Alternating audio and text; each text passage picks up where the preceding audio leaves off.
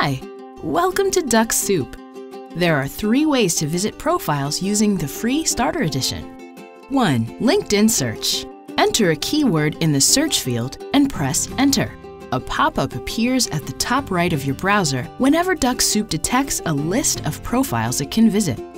Click on the Dux-Soup menu and select Visit Profiles. Thumbnails of visited profiles will appear at the bottom right of your browser. When you're done, click Stop Robot from Dux-Soup's menu. 2. Groups. Go to a LinkedIn group of which you are a member and click on the Number of Members link to get a list of profiles.